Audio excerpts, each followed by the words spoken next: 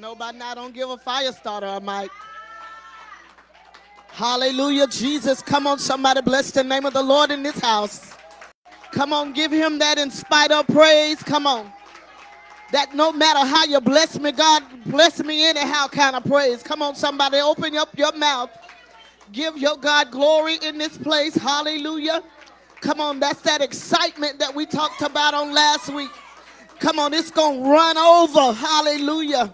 It's going to cause somebody else to come up from where they are. Y'all ain't talking. Hallelujah, Jesus. If you came in heavy today, I dare you to open up your mouth and give your God a real praise. Hallelujah. He's going to strip you of all the heaviness. Yes, he is. Hallelujah, Jesus. Come on, put on your garments. Put on your garments of praise.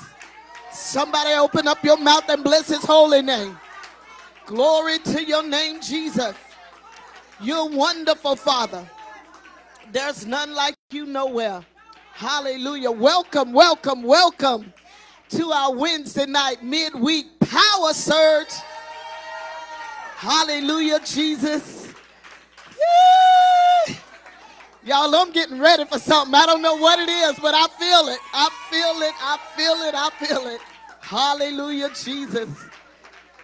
I'm getting ready. Ready for overflow. Yes, yes, yes. Amen. Somebody give God a real praise one more time. Hallelujah. We're going to say welcome to our YouTube and Facebook partners on tonight. Bless you on tonight. Amen. Hope you have your pen and paper so you can take some good notes. Amen, somebody. Amen. We give God praise tonight. Can we bless the Lord tonight for the angel of this house, our bishop? Yes, Lord. Amen. He is a man with great vision. Amen. I love him so much. So we appreciate you, Bishop. Amen. Give it up for the elders. Elder A.P. Leverett. Elder Bennett. Amen. Mother Roan. Got a good report. Hallelujah. Thank you, Jesus. Listen, Bishop said, form a line. If you got sickness in your body, form a line. The praise report came back today. Clear. Woo! Clear. Praise the name of the Lord.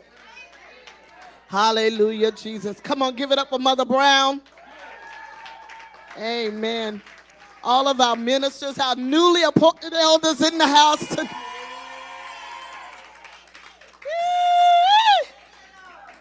God is so awesome. I'm excited. Listen, I'm running over. I am literally running over. Amen. So we're not going to prolong the time because we got maybe 2 or 3 speakers tonight. So we want to make room for all of them if possible. Amen. Amen. We're going to bring up before you first our DIT, Deacon in Training, David Frazier. Somebody give God a praise for him as he come to your front. Amen. Come on, bless him real good. Thank you, Jesus. Hallelujah.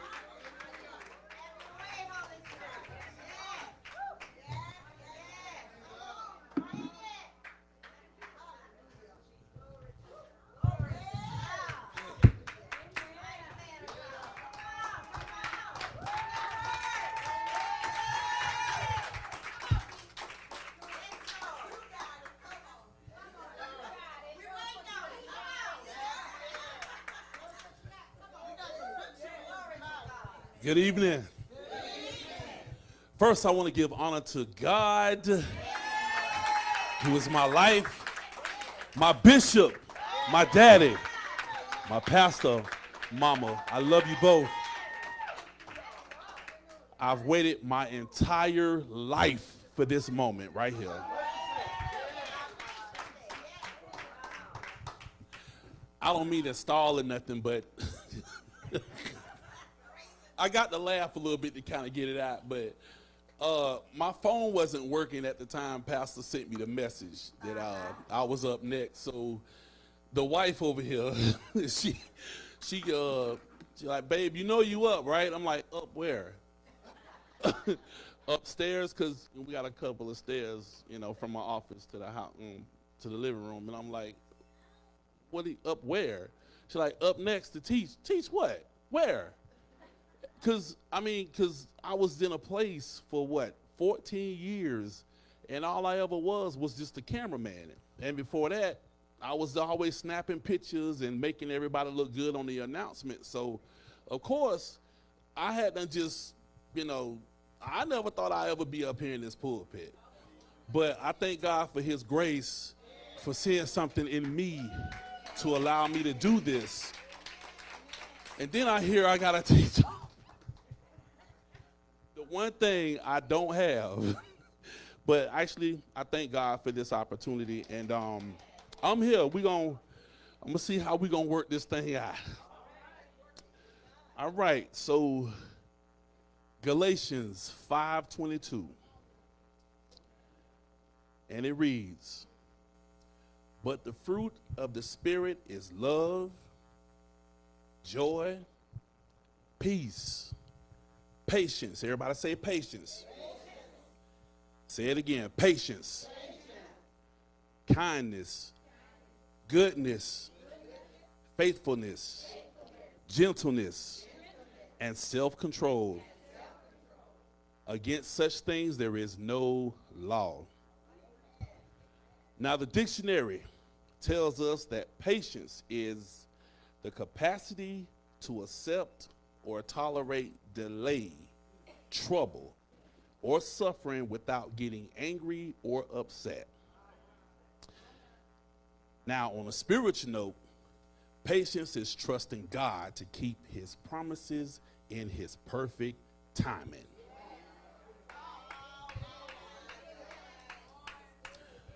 Tonight, I want to use as my title of the topic, patience. I may not like having it, but it's necessary. So this chair right here, I asked permission to have this chair up here, and this was necessary for me because this chair is where I normally sit, right over here on the right, and this chair represents the part of me that needs this the most. So I wanted the chair to be right here because I can't say nothing to encourage nobody if I don't receive it first. And the way I see it sometimes, I'm 80% no patient, and there's 20 left, so it's 10% at home and the other 10% here at the ministry when it comes to patience. I don't mean to laugh so much, but I'm serious. When I was told that I had to preach on patience, the one thing I know I lack, but I need this, and I need this, and I know I'm sick enough about patience that I know I need this. And so therefore I asked, could I have that part of me that needed the most to sit right here? So when you see me talking to this guy, I'm talking to me. Is that all right? Can we do that? All right.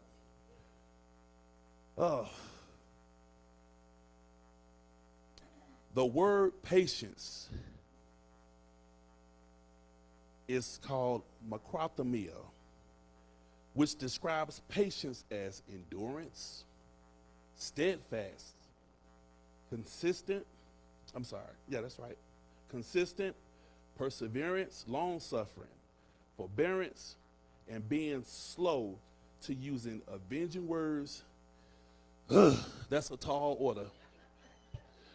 Because we know, even if nobody else don't, even if nobody else won't, we know we use avenging words. And we got to work on that. I mean, I'm kind of full about it because I feel so, sometimes I feel bad the way I speak in front of my wife, in front of certain people, over the phone, even when I'm flipping people off on the road. I'm being honest. I'm being transparent tonight. I'm just being honest. Because like I said, I need this the most, okay? And you know, that's a tall order to me. That's why I wanted to start with that first, because I got to start with me. And my question that I want to begin with is, why is it so important for us to be patient? And that's because, to me, the fact that God is first patient with us. Think of the number of times we've ignored that still small voice when we were doing everything we were big and bad enough to do. Think of the number of times we messed up and walked away from God. Allowed it with being patient, while being patient for us to come back. While we were out there getting ourselves in all kind of stuff, me first, stuff that could have harmed us, hurt us, altered the way we live our lives, killed us ultimately. Everybody that's out there doing their own thing may not make it back to God. But by the grace of God, we did. Those of us that knew better. Everybody that walk out them, that circle of care, that circle of protection. You may not make it back to God. And I'm going to make it personal. Everybody that leaves the presence, the connection, the prayers, everybody that leaves, the leaders, the covering, may not make it back. And so part of my prayer, a lot of times, is for those that need to be here, that I've seen here, to get back here and get down to submission. Amen? So God is patiently waiting on us to get it together and to choose him. Like 2 Peter 3:9. The Lord is not slow in keeping his promise, as some understand slowness. Instead, he is patient with us, not wanting anyone to perish, but everyone to come to repentance. So you telling me, Bishop, that God want me to come back to repentance? You mean even though I done got out there, got myself in a whole bunch of rut, done told a few lies, done played a few games, done been in some clubs? I mean, no, I'm just saying in general now, because a lot of stuff I don't do. Then smoked a little bit, drank a little bit, then got all the way out there and got all myself in a rut. Drama, getting caught up, being where I ain't supposed to be, lying to the ministry, ain't here like I'm supposed to be, not in the word like I'm supposed to be, looking at people with an ugly face. And he gonna still take me back? Okay. I'm going to read that again. The Lord is not slow in keeping his promise, as some understand slowness. Instead, he is patient with you, not wanting anyone to perish, but everyone to come to repentance. After being out there for so long doing our own thing, we begin to develop a thought. I done messed up so bad, I can't come back to God.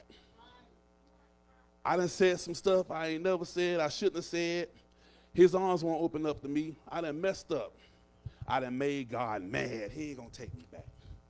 We get out there long enough, we stay out there long enough, we start talking to ourselves about the wrong stuff. Amen, somebody. So it's like we're being a hostage to our own selves. Being our own hostage, the me mountain. And to me, the me mountain has to move out of the way. So patience demonstrates faith and trust. As we patiently wait for him to move in our lives, we are exercising faith in him. Hebrews 11:6 says, without faith, it's impossible to please God. And when you tie that into patience, having faith in him while waiting on him to fulfill his promises will please him. Is there anybody here that would like to please God in any way you possibly can? Isaiah 40:30. Even youths will become weak and tired, and young men will fall in exhaustion. But those who trust in the Lord Somebody say, trust in the Lord. Will find new strength. They will soar high on wings like eagles. They will run and not get weary. They will walk and not faint. So let me stop right there for a second. Interject. Why do you think, I'm going to read that piece again, they will soar high on wings like eagles? So why, let me ask y'all something. Why do y'all think that God chose the eagle? Now think about this before you say something, or check it out. The eagle ain't the highest soaring bird in the world. The eagle ain't even on the top 10 list of the top 10 birds of prey in the world. So God picked a bird that ain't on the top 10 list, but yet this is a bird that ain't on the list, top 10 of the entire world. There are billions of birds out there, lots of species all over the world. Robin and me was watching the Nature Channel last week. I love science. Science was my favorite subject back in school. And I studied nearly every part of science, from physical, health, earth, oceanography, astronomy. Oceanography was my favorite because I love just studying about the fish and all of the species that's underwater. But I love science. And I wanted to turn her on to something new, and she liked it. You know what I mean? Whenever you want to give something new to who God gives to you, it's always a blessing to them. And based on her reaction, we enjoyed that. We watched the whole season. Ain't nothing else to watch on that. But what I want to know is, because think about this. The highest flying bird is the griffin vulture. Then there's the bearded vulture, the crane, the mallard, the bar-nosed goose, the bar-tailed godwit, the whooper swan, the white stork, the alpine chough, and the Aldine condor. But where on that list do you see eagle? So what makes the eagle an animal that ain't on the list but is existing stand out from all 10 of those birds of prey? What makes you stand out from all of the people? We got millions and billions and billions of people all over the place, but what makes you stand out? What makes the eagle stand out is the fact that he's a large bird. He's got talons, real strong talons, and he can see from 3 miles away. An eagle will soar 10,000 feet in the air, 10,000 feet, and can see you from 3 miles away. I believe I got that right. I'm pointing to my brother right there because I know he like me, we nerds, you know what I mean? So, but anyway, the eagle is unique. The eagle got feathers. The eagle it's a strong, mighty bird, but it's patient. I brought the eagle up because it's patient. That's another quality you won't find in a whole lot of these birds that you won't find in the eagle. The eagle, even soaring up 10,000 feet in the air, and he see a bunny rabbit. Let's say he see a bunny rabbit bike him behind the church in them trees, just a bunny rabbit just wandering around. Bunny rabbit. And he see him. But with all of the distractions, all of the other trees, the building itself, people, he not going to swoop down and go get him a little prey. He not going to just move. He got to wait. He got to be steady. He got to hold them wings out. He might get a little turbulence in his face from 10,000 feet up in the air, but he got to be patient. He got to hang in there. Oh, here go 5 people right there. Let me back up. Let me circle around just a little bit. Are you paying attention, mister? He got to circle around. He got to circle around. He looking. He looking. I'm going to make it personal. I was at work last month, and I work over there at the stadium down here where the Jaguars play. Right next to the stadium is a pond. There's fish, crab, all kind of stuff down there, right in front of the news building. And I'm swearing, I'm sitting there talking to my crew, and we all sitting there talking. I heard something go, doosh, and I look up, there's an eagle. God is my witness.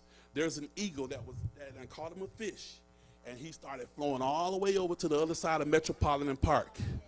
And I'm sitting there staring. I'm looking. I'm like, wow. So imagine 10,000 feet in the air, a patient eagle, not just the eagle, but a patient eagle,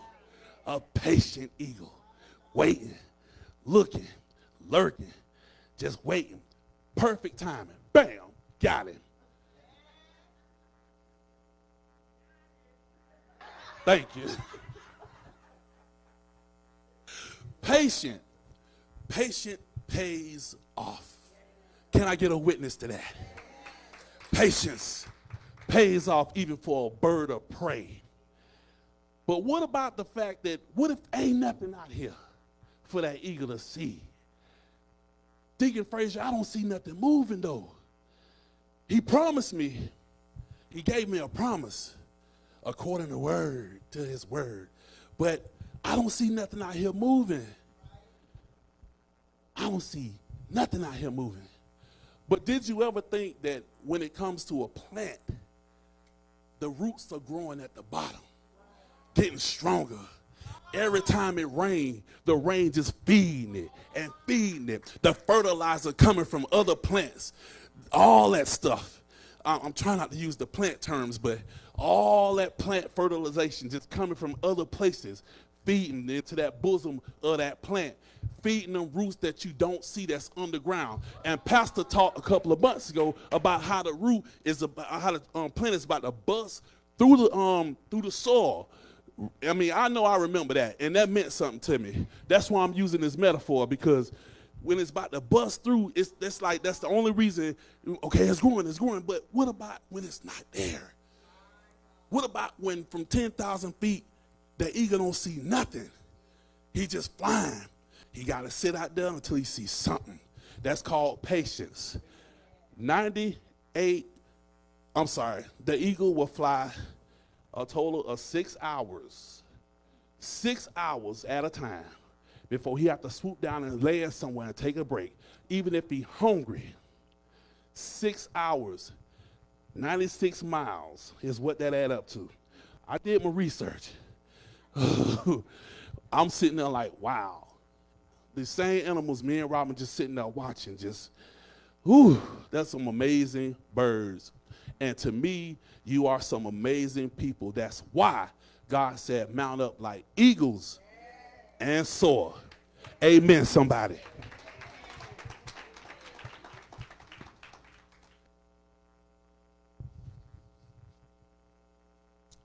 Genesis 21 tells us how Abraham was patiently waiting for 25 years for God to fulfill his promise of giving him a son.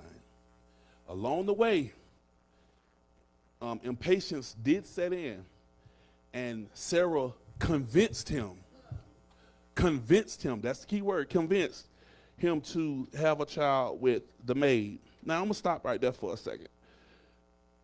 When God has promised us anything, somebody say anything. Say it with some conviction. Anything. That's right. When God done promised us anything, anything,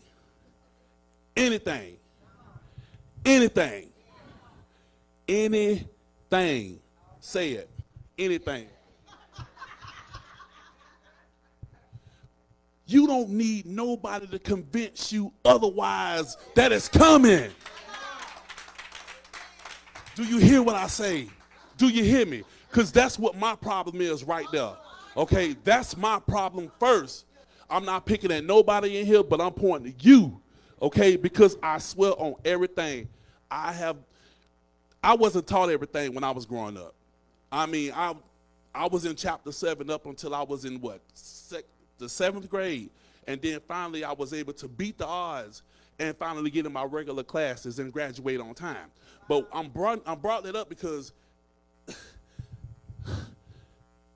we got to understand that the promise that God gave us from the very beginning, that go for everybody here. When you get the promise, a God that don't lie, a patient God that don't lie, If he being patient about giving you that same promise, why can't we? Why do we allow people to come into our ear and talk us out of the promise that God promised us? I'm just being real about it because it happens to me. It took a whole lot of prayer and this woman of God over here and sitting under these folks over here for me to realize I got to have a stronger mind, because you don't need to be convinced otherwise other than your promise. You ain't got to let nobody get in your ear. Protect your space. You protect your space. Stay patient. Can I get an amen?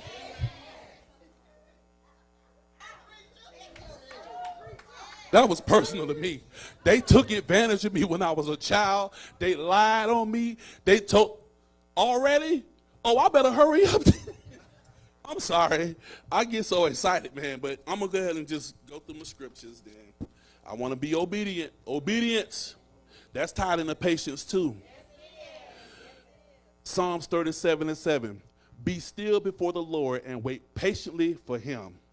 Fret not yourself over the one who prospers in his way, over the man who carries out evil devices. Stop looking at Rick Ross on the TV wondering just because he was a former drug dealer and he did a whole bunch of nasty stuff, that's the way you're going to get to the top. I don't think so. When you one of God's chosen, the promise supersedes everything, from every dollar to every jewel that Rick Ross got. He ain't got nothing I want, because I got a promise that he can't touch. He can't pay for the promise. He can't touch my promise. My promise is way more valuable than Rick Ross jewels, Nelly, Jay-Z, anybody. It's priceless. Because everything Rick Ross railed around his neck came with a price, but not my promise. Luke 15:18 through 20 talks about the father of the prodigal son. The father of the prodigal son.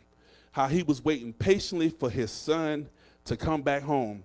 In spite of the fact the prodigal son behaved selfishly by running off and squandering all his money away, his inheritance rather, his father waited patiently for him to come back home and was overjoyed when his son returned. The father of the prodigal son stood afar off. He stayed in place. He stayed in one place where he was from the very beginning. It's like, God, I'm standing right here. I ain't never going nowhere. Where you been, my child? I'm waiting on you. I'm waiting on you to come on back.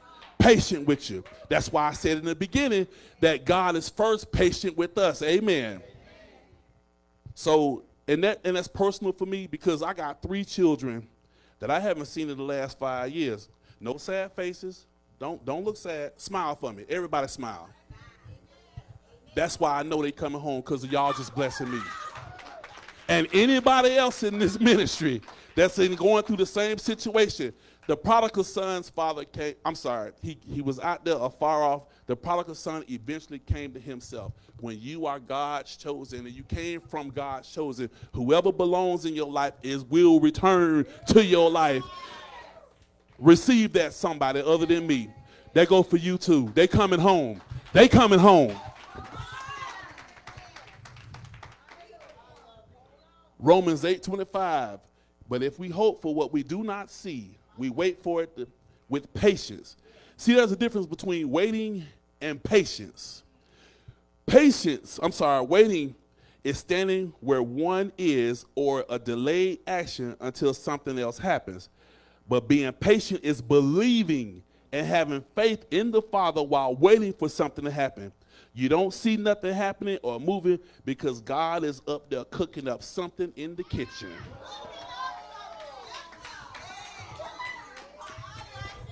Ephesians 4:2, with all humility and gentleness, with patience bearing with one another in love.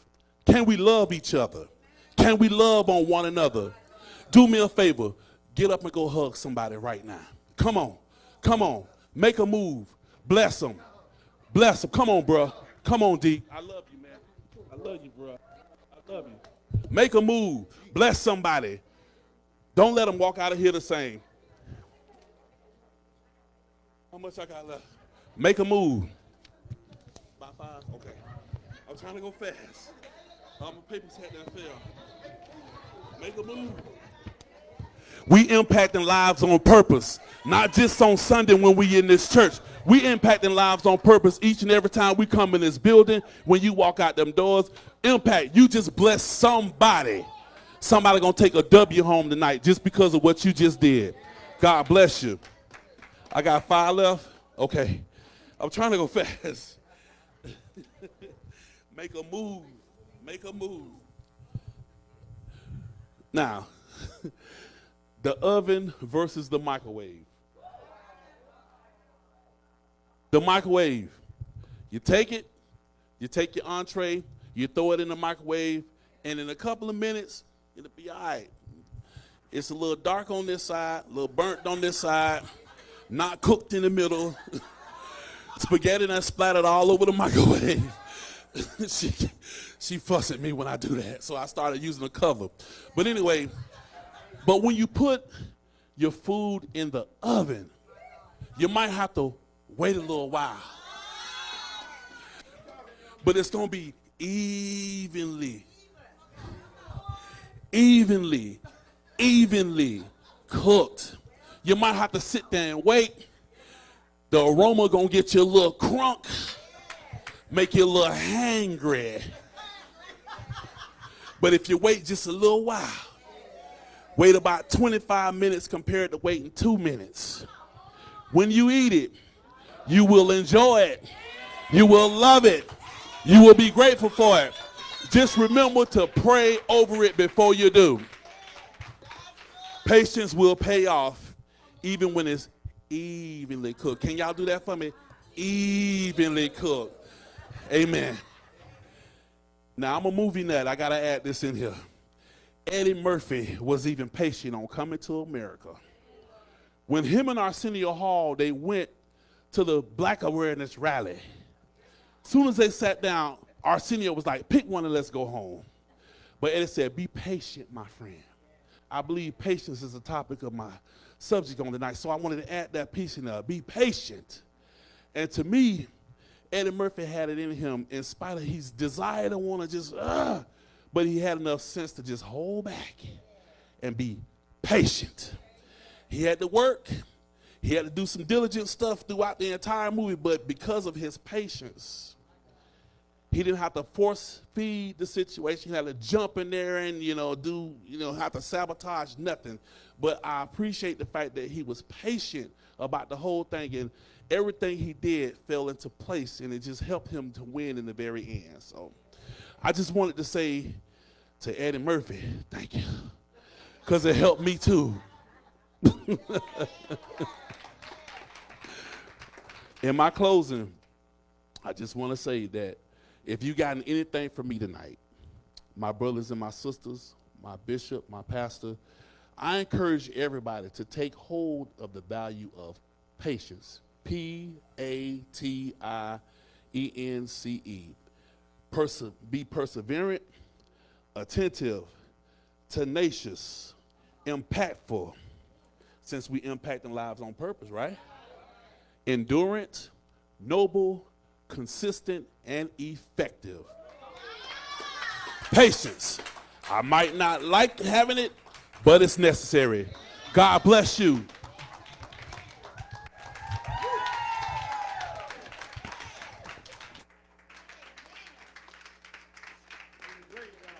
Wow. Good job. Good job. You're so welcome. Y'all come on and give him another. He said he's been waiting on this moment all his life, and he did an amazing job. Amen. Amen. Listen, never change being who you are. All right? Did you hear me? Don't ever change being who you are. Okay? Everybody's delivery is not the same. Right? And where we mess up is trying to operate in somebody else's anointing. Your delivery was you, and it was effective. So come on and give him a hand. This man told me I'm talking mother. You're talking mother. Awesome job, son. All right, we going to move on out the way, and we going to make room for this firecracker right here, this firecracker. Amen. Minister Charlene Carter. Come on, somebody.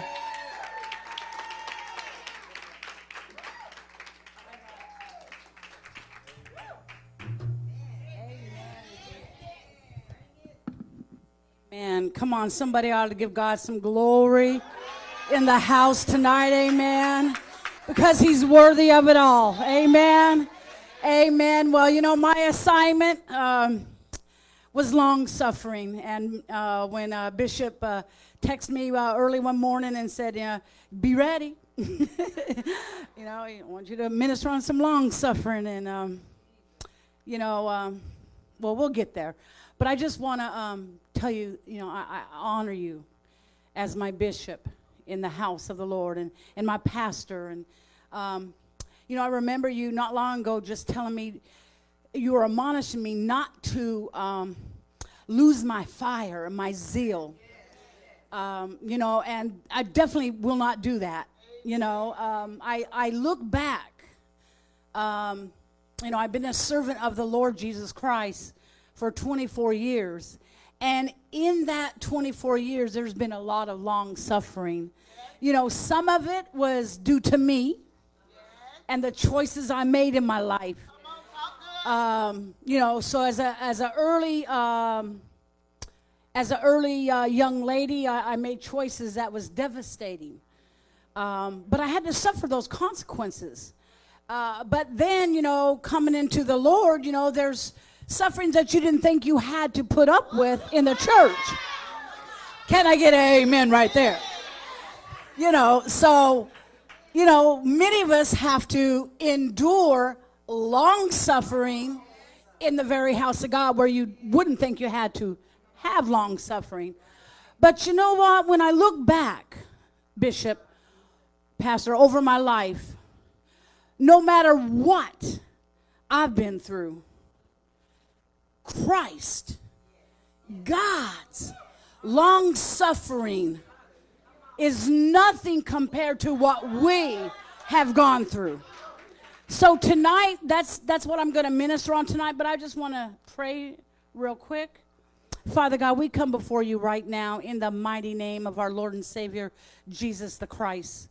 And Father God, no matter how much I've studied or practiced, Father God, unless the Holy Spirit breathes afresh on this word, God, that it would enlighten, Father God, that it would encourage, Father God, that it would give hope, Father God, that it would bring clarity, Father God, that there is another level in you, Father God, that you want us to manifest in our very lives. And Father God, we give you all the praise, all the glory in Jesus' matchless name. Amen and amen. You know, I'm getting a little bit older, so I have to take off my glasses to be able to read my notes. And you know, I love the word, because when I got saved, I mean, I was coming from crack cocaine and from a lifestyle of a prostitute. And, you know, maybe some people don't want to share that, you know, that their experience, but, you know, I was street. So it took all that for me. It took, you know, hours on end. I would just get in the Word of God, and I would, you know, no one really taught me, but I began to just get in the Word, and I would just for hours look at one verse, and I would go back to the Hebrew and the Greek, and I would just, you know, we used to have this overflow building that was open 24 hours a day, and I would go in there, and I, you know, on a Friday night, instead of going smoking crack cocaine, I'd be, you know, I had to leave that lifestyle. So I would go into the church and I would spend the night. And others were praying. So, you know, I didn't know, you know, I mean, I'm new to this, you know, I mean, I'm street. But, so, you know, I just begin to just stay in the presence of God. And as I'm growing, man, I'm saying all this because that's what it took for me. You know, some people don't have to do all that. But I'll tell you what, why you see me joyful, why you see me praise the way I praise, why you see me be exhaling on fire as I'm on fire, because I know that I should be in hell. I should be dead today, but it was by the grace of God that he brought me out. So, okay, I'm going to stop right there because I'm going to teach tonight. I'm going to teach, and I'm not going to preach. Okay, so my assignment, and I got 20 minutes now, so it's on long-suffering, amen, and I gave her long-suffering seen through God's eyes, through the Word of God. So again, if you could put Galatians 5:22 up, that's our key scripture, amen, amen. So Galatians 5:22 says, but the fruit of the Spirit is love, joy, peace, long-suffering, gentleness, goodness, faith, meekness, temperance. Against such there is no law. And we'll get to that at the end of the message, okay? Because I want to expound a little bit on that. Okay, so Paul. Now listen, I love what Minister Roxanne said. I don't have time to put all the scriptures up and some of the things that I'm going to say. So if you want to be attentive to the word tonight, get your pen and papers out and take some notes. But Paul was writing this letter to the church of Galilee. In Galatians 1, verses 1 and 2, you know, for us to begin to understand Galatians 5:22 better, we must look at the scriptures contextually. Contextualization is the process of assigning meaning as means of interpreting the environment within which a text or action is executed. The Galatians were bewitched by Judaizers. You know, we got some of them still in the church today. You know, them religious people. These people were teaching a gospel that was no gospel at all. Paul wrote to the confused believers in Galilee to help them see that they were being taught a false gospel that depended on human efforts to make a person acceptable to God, which was completely contrary to the true gospel of salvation and sanctification by grace through the power of the Holy Spirit. Now, throughout Galatians, the contrast between flesh and spirit, between living by human perspective and living by God's perspective, is highlighted. Paul says it's impossible to live by both because they are dramatically opposed to one another. Now, I think we all can attest to that. The flesh and the spirit are always continually at war. That's why Galatians teaches us that the only way to obtain victory over the flesh is to walk in the Spirit. And God knows we need the truth because we will continually to battle in the flesh as long as we are in these immortal bodies or imperfect bodies. If we are to experience any liberty, any freedom, and victory that the true gospel offers, we must adopt a spiritual kingdom mindset so that we live in the power of the Spirit and not in the defeat of the flesh. Amen?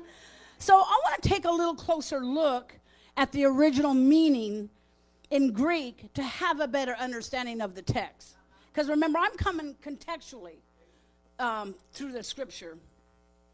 So when you look at the word fruit, that word is pronounced karpos, literally meaning plucked.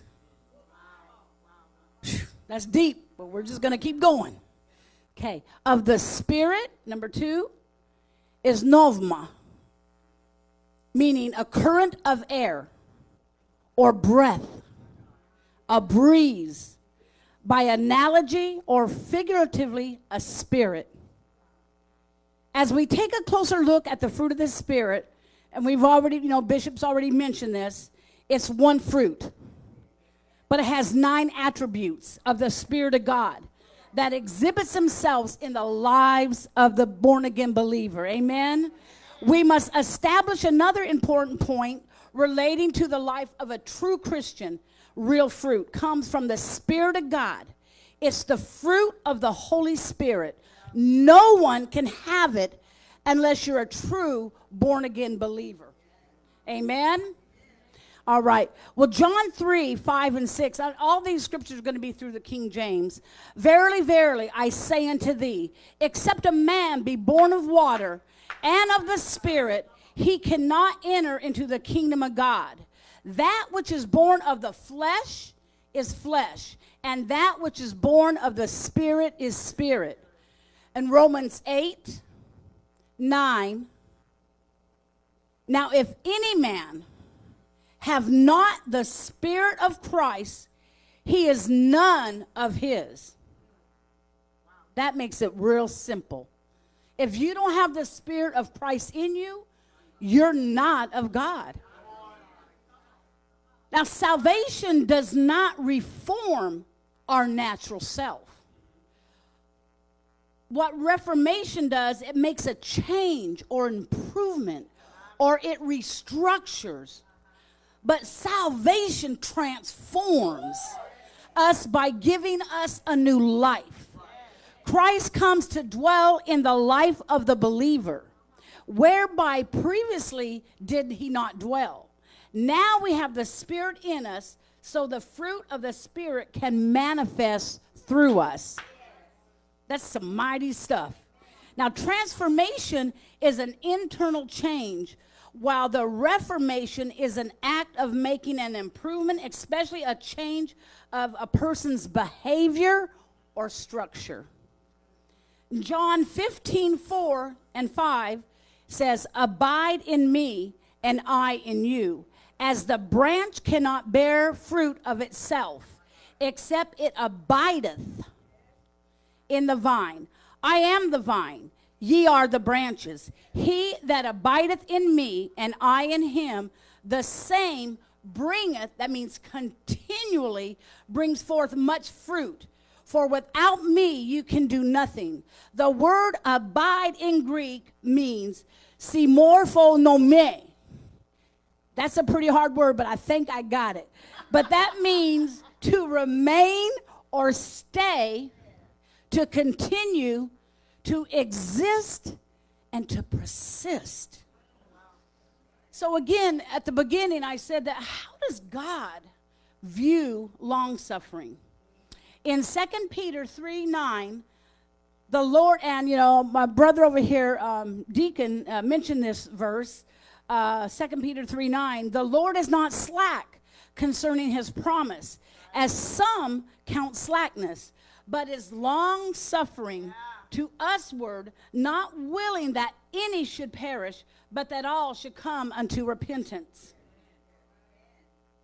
And Romans 9:22, what if God, willing to show forth his wrath, to make his power known, endured with much long-suffering the vessels of wrath fitted to destruction? Psalms 86:15, but thou, O Lord, art a God full of compassion and gracious, long-suffering and plenteous in mercy and in truth. Luke 18:7, and shall not God avenge his own elect, which cry day and night unto him, though he bear long with them?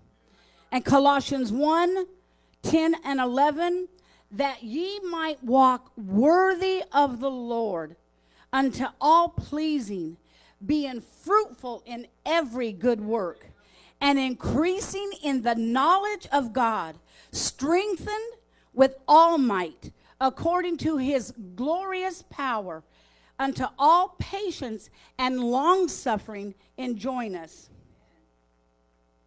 So the word for long-suffering in the original Greek is makroth umeia, from makros, meaning long distance, far off, large. And when you add that to thromos, it means temper, passion, to be furious or burn with intense anger. It's literally long-tempered, as opposed to short-tempered. A long holding out of the mind before it gives room to action or passion.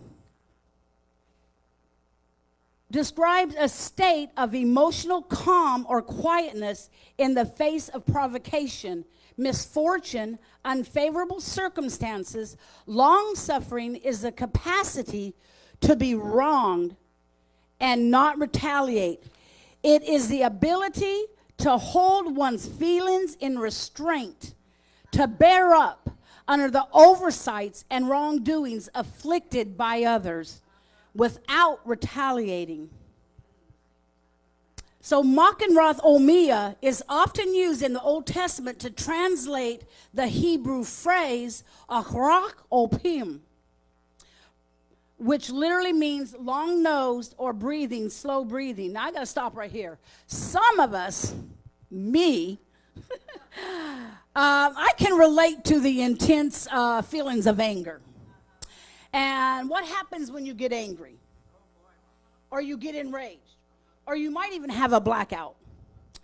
You start to breathe rapidly.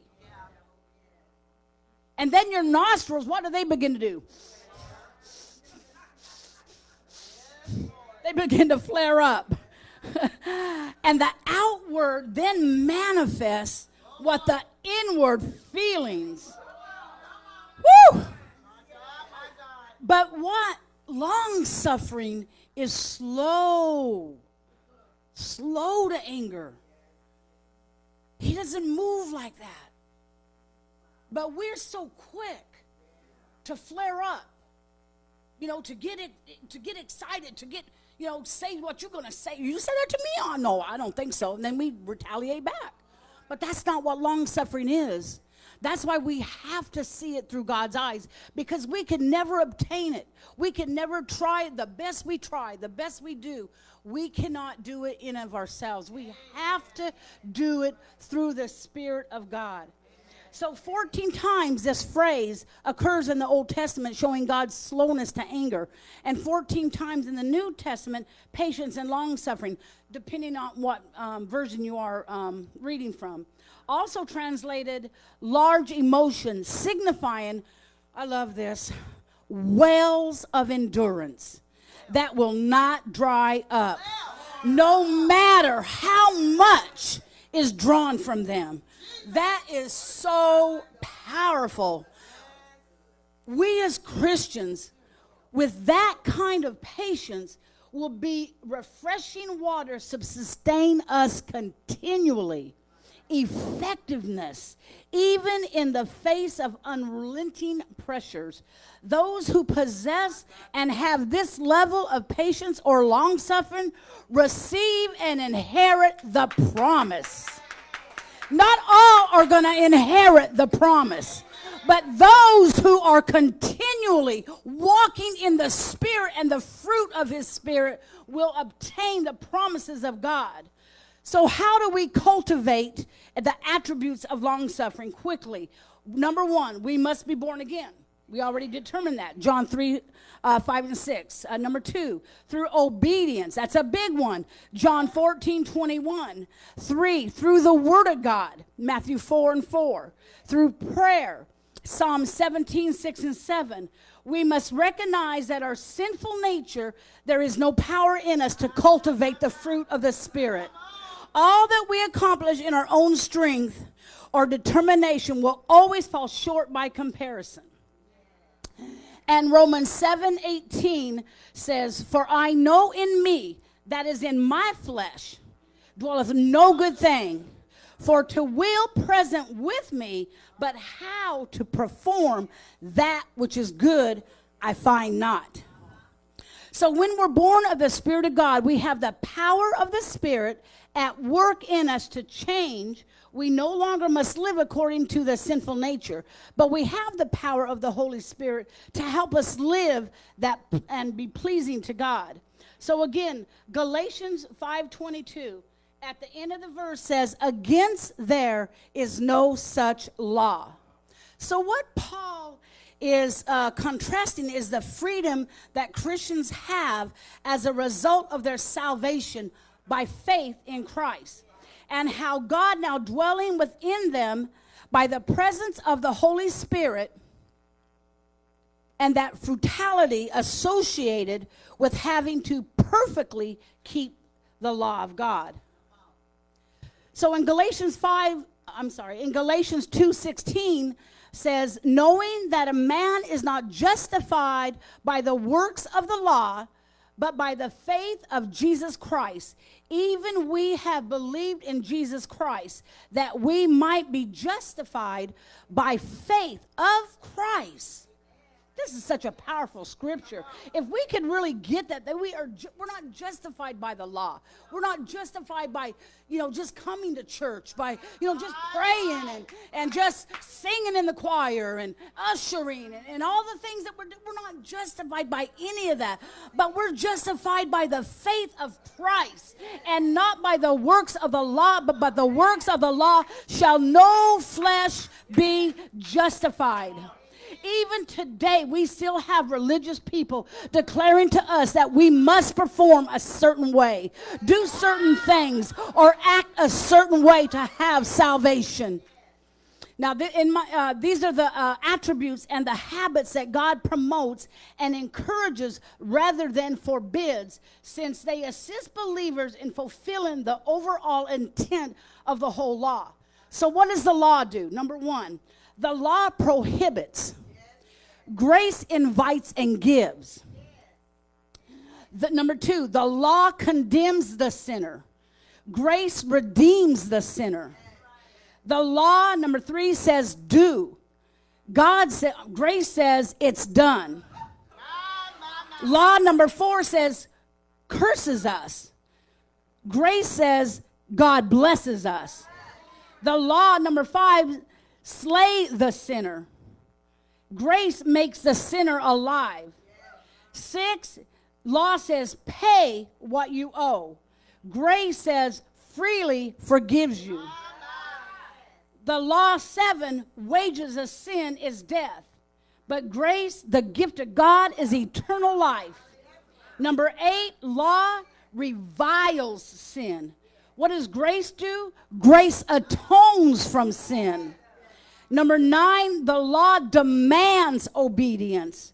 Grace bestows and gives power to obey. And number 10, the law puts us under bondage. But grace sets us in liberty to be the sons of God. Amen. Amen. So as I conclude on the fruit of the Spirit, on long-suffering in Galatians 5:22, I really believe with my whole heart that if we just live and we walk in the freedom and the liberty of the Holy Spirit by surrendering our will over to Christ and the power of the Holy Spirit, He will guide us. He will empower us to manifest the attributes of long-suffering as long as we continually see it through the eyes of God and how He sees the fruit of the Spirit. Amen. Well, somebody give God some praise tonight. Amen. Hallelujah. He's worthy of it. Amen. Woo! Listen here. We got some teachers in this house. Amen. Come on and give her a good God bless you. Long-suffering seen through God's eyes through the Word of God. Amen. I like that part where she said we have wells of endurance that never run dry. Oh, y'all ain't get excited. But I was over there asking the Lord to give me wells of endurance that they never run dry. You know why? Because people are always drinking from my well. Y'all ain't talking.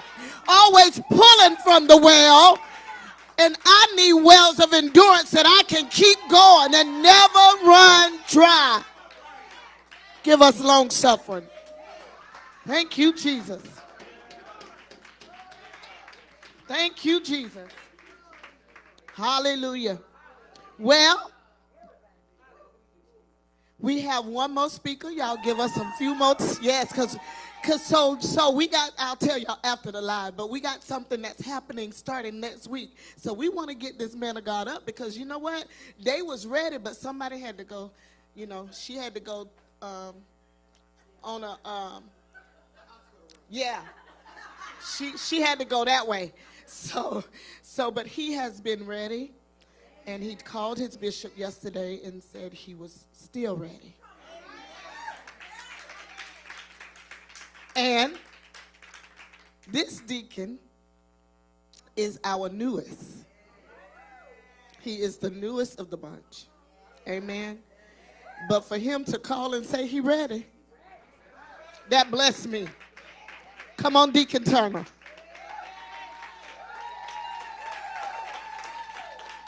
That's right, girl. Clap with that.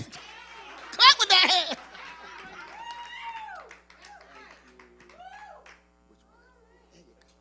Praise the Lord. I want to give honor to God, which is the head of my life. All right. To Bishop in his absence. He'll be back. To Pastor. Something going on in our house. Honor to my wife. And everyone else in their respective place. For the past couple of months, we've been teaching on the fruit of the Spirit. But the word that I have is not of the fruit of the Spirit, but it is important on its own. The word I have is forgiveness. And as I began to study forgiveness, it just showed me some things that I dealt with in the past and is still dealing with, you know, good and bad. Yes, sir. But, you know, I just realized you have to be honest where you are sometimes. There you go. And so as I really start studying, and I don't know how Bishop gave me this word. I don't know either. I just don't know, but it really blessed me to study it because I never really went into depth in forgiveness. And if you would go to your Bible to Matthew 6 and 14. It's Matthew 6 and 14 and 15. Say amen when you have it. Amen. And it reads, "For if ye forgive men their trespass, your heavenly Father will also forgive you. But if ye forgive not men of their trespass, neither will your Father forgive you." My God. So Matthew 6 and 14 talks about asking God for forgiveness as well as declaring our forgiveness of wrongdoing of others.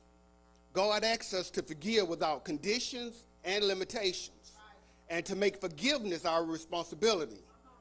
And if we say we forgive others but still bear a grudge against them, that forgiveness is not in line with God's will. Only by putting aside our prejudice or grudge towards others, we can be after God's heart. So what does forgiveness mean? Forgiveness is it's an intentional decision to let go of resentment and anger. Forgiveness is letting go of the emotions of your past. It does not neglect, it does not negate, condone, or nullify accountability. Forgiveness free you from your emotional bondage. It frees you from your emotional bondage. Let me put my glasses on. Let me put my glasses on. I know. Forgiveness frees you from your emotional bondage. It breaks the power that another person still has over your emotions. Yes. Remember, forgiveness is for us, not the offender. Forgiveness frees you from bitterness, captivity of hate, angry words, and deeds against our offender. Forgiveness allows us to truly worship God in spirit and in truth without hindrance in our minds. The best revenge for someone who hurt you is to learn to forgive them. Because there is power in forgiveness. Genesis 50:17, forgiveness restores broken relationship.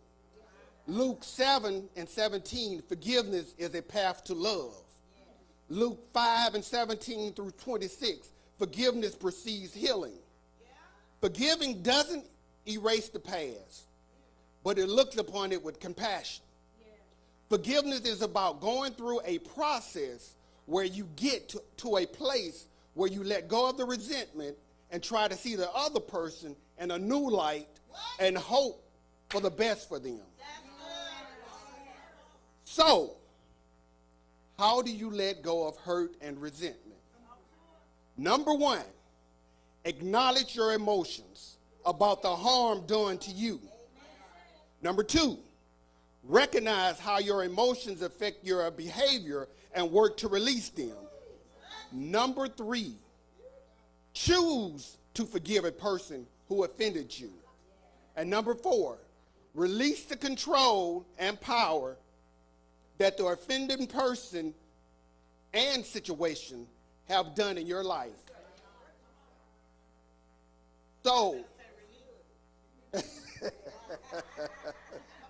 So we are to forgive people graciously. That is, you are to forgive them even when they don't deserve it. It's like how God forgave you when you didn't deserve it. We are to forgive them freely. That is, you are not to make them pay for it. You're not supposed to make them pay for it somehow. You are to forgive them freely as God forgives you in Christ. You are to forgive them deeply. Just like it doesn't matter what you did, God will forgive you in the same way you will forgive them no matter what they did. And you are to forgive them repeatedly. No matter how many times they did it or continue to do it, you are to forgive them as often as God has forgiven you. The three greatest examples of forgiveness in the Bible is Joseph. Number one is Joseph, when he forgave his brothers for selling him into slavery. Stephen, being unjustly stoned to death, he extended a gesture of forgiveness to those that murdered him.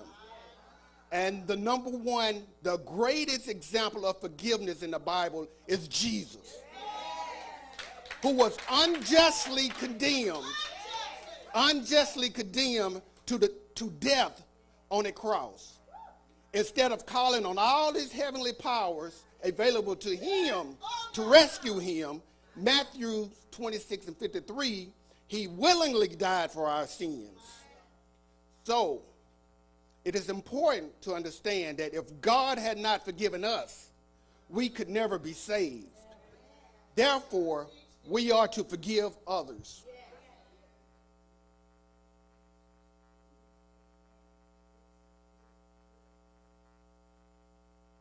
So, it doesn't matter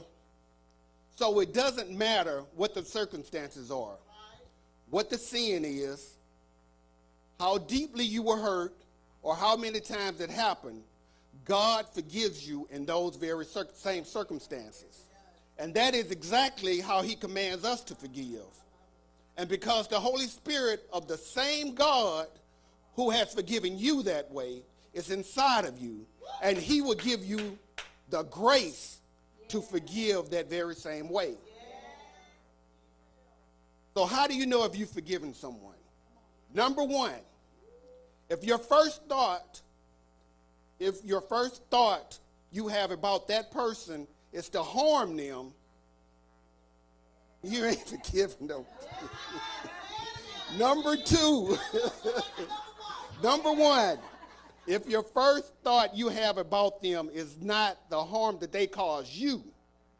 Number two, if you can think positive thoughts about this person. Number three, if you're not thinking about revenge anymore. Number 4, if you have helped them. Number 4, if you would help them if the opportunity presented itself. And number 5, if you wish them well in life. Often, the hardest person to forgive is yourself. Because you are so hurt, you realize that you are the one to blame. You're the one who did it to yourself, and you want to make yourself hurt. But how can you love yourself if you can't forgive yourself?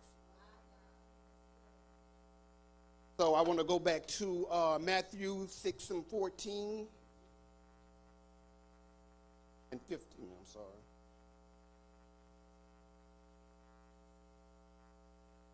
Matthew 6 and 15. I want to go to 15. But if ye forgive not men their trespass, neither will your Father forgive your trespasses. Now, you have to understand, but is important. But means on the contrary. But is used to introduce an added statement, usually something that is different from what you have said before. But negates or invalidates everything that's said before it. Everything said before it. So, unforgiveness. Unforgiveness will hinder your relationship with God. It causes bitterness in our life. It creates a hardened heart. When you harbor resentment, offensive, bitterness, and anger towards other people, it blocks your prayers. Unforgiveness creates emotional storms of distress in which feelings of stress, anxiety, depression, insecurity, and fear surfaces. Unforgiveness is spiritually destructive because it's contrary to God's will and affects our emotions, our thoughts, our prayers, and our relationships. Unforgiveness affects your spirit and soul. It hinders your spiritual growth and fruitfulness. Unforgiveness builds a wall between you and God. Because fear replaced peace. Imprisonment replaced freedom. An unforgiving spirit is not only fail to solve anything, but it acts like a poison on your soul. Because you cannot harbor anger and bitterness in your heart without bringing great harm to yourself. So the best way to lose bitterness is by forgiving. Remember, forgiveness is not optional. It's mandatory. It's mandatory.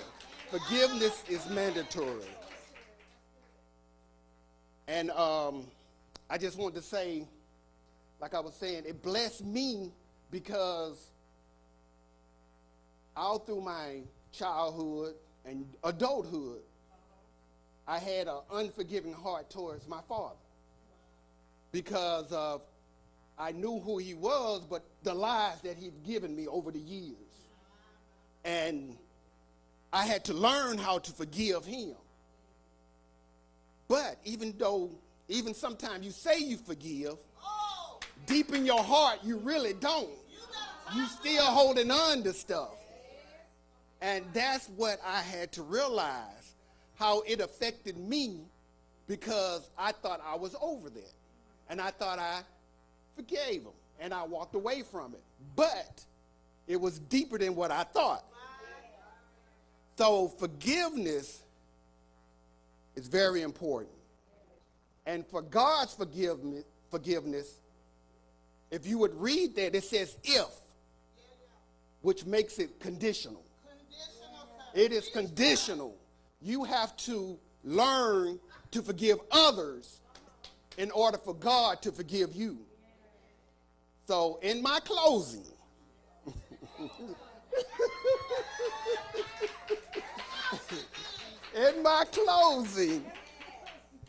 if I had said anything to bless you, remember, forgiveness is not optional. It's mandatory. We have to learn to forgive one another. Even though sometimes we might not even know what the problem is. We might not even know. We might have said something in passing or think you said something. But you have to learn to forgive each other.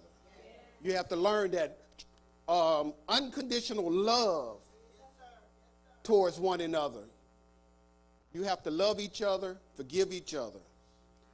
And in my closing, forgiveness.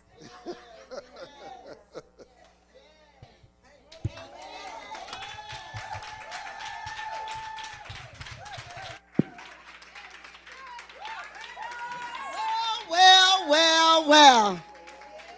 Y'all come on and give it up for Deacon Turner. Ministered on forgiveness is not optional. It's mandatory. So the question I have for the people in the house tonight is, are you ready to forgive? Because we understand now it's not optional. It's something we have to do. It is mandatory by God. If you want to receive forgiveness, you got to give forgiveness. Come on and give it up for Deacon tonight. Give it up for Deacon Frazier and Minister Charlene Carter.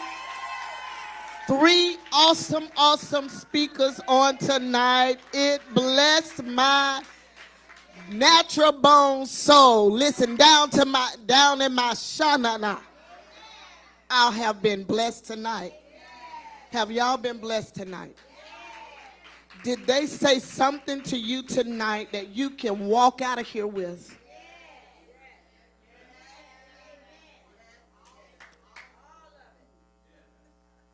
I saw something earlier as I was studying, and it said that it's not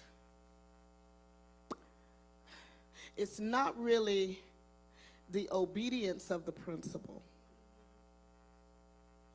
It's the application of the principle. Does that make sense? It's not our belief in our faith that, yes, God gone. But can you walk faith out? Can you walk out forgiveness? Y'all ain't talking. Can you apply it now that you understand what it means, right? Can you be long-suffering now that you know that it is something God requires? Listen, and it's not your reaction.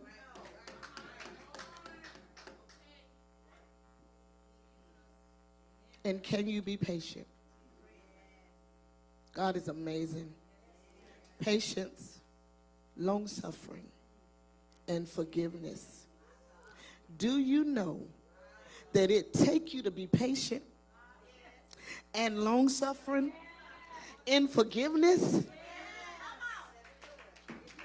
That don't come overnight. It don't come overnight. Amen. So listen, we've got to learn to walk in patience. Be long-suffering toward others, y'all. Don't be so quick to kick people to the curb. Don't be so quick to give up on people. Amen. Listen, because if God had a gave up on us, you know what? The whole house should have went up in an uproar. Because when I think about where I came from, and when I think about the stuff I've done, look, done to others and done to me, but he was patient and he was long-suffering toward me. I have no right, authority, or anything to hold that over somebody's head.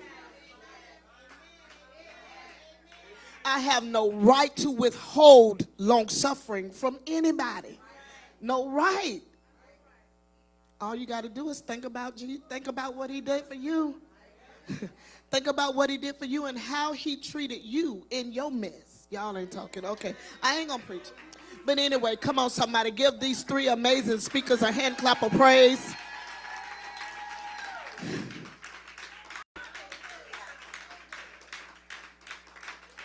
I'm one proud mama. You hear me? Do you hear me? It was, listen, girl, yes, it was.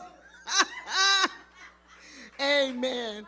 I am one proud mama.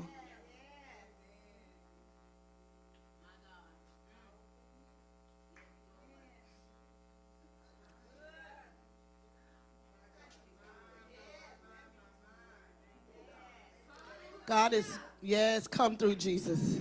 He is doing some amazing things. Listen, I got a word for you.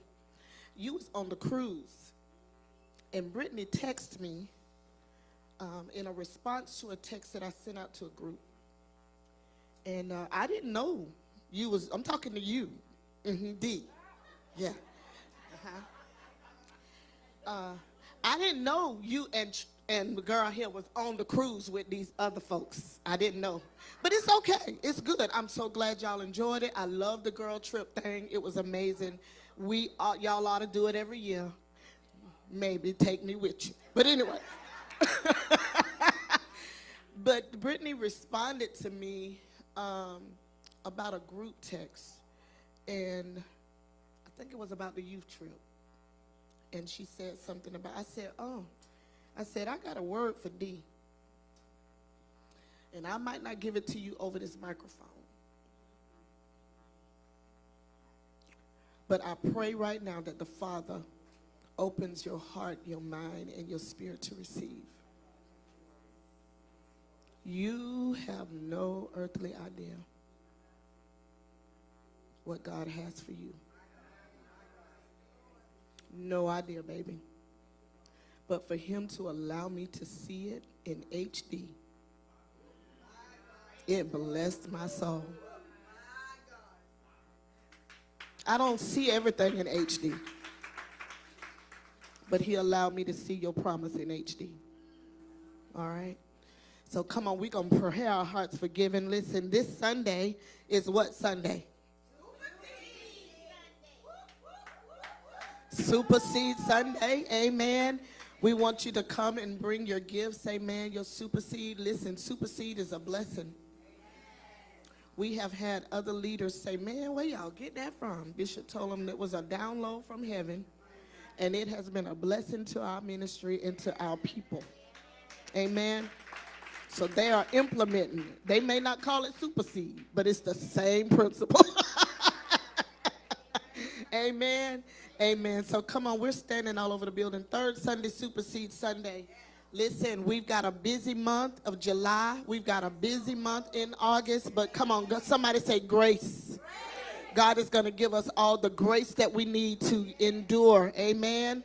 Amen. And we're not going to we're not going to be walking around here dragging, talking about, I'm tired. No, no, no. We're going to have that exuberant praise and that energy, come on, that we talked about last week, right? Because it's going to spill over. Look, if you need a little bit, I'm going to come lift you up on this side. If I need a little bit, just come lift me up on this side. Amen. Amen. That's what's going to happen. You need a lift? Oh, no, that's Sunday. It's the oil. She done been yoked. She's still under the yoking. She got the dollar seed box thinking it's Sunday. It is Wednesday. She want to be yoked again. That's what it is. Amen. Bless her heart. Amen. It's all right, baby. You was ready to work. What here? Amen. Come on and lift your seat. Father, we bless you. We honor you. We give you praise. We tell you thank you, God, for the awesome word on tonight. We thank you, Lord God, that for the application that is going to take place in the life of every believer that sat under this word on tonight. We thank you, Lord God, that the word will be transformational, that our lives will be changed, oh God, because of this word that is going to go deep and penetrate in the name of Jesus. We thank you for it. Now, Father, as we sow our seed in good ground, thank you, Lord, for the principle that applies, that some will receive 30, some 60, some 100-fold according to our faith. Father, we thank you that faith is increasing in this house in the name of Jesus. We thank you now, Father, that because of our faith, the promises will be yes and amen concerning us in Jesus' name. Now, as we leave this place, but never your presence, thank you for your angels that will encamp around about us, keeping us safe to the appointed time of our return in Jesus' name. Now, somebody give God a real high praise. Hallelujah.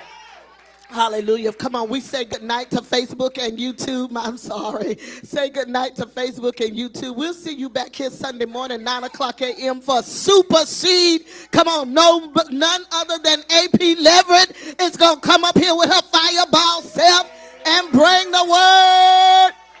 I'm excited. Amen. Amen. Come from where you are.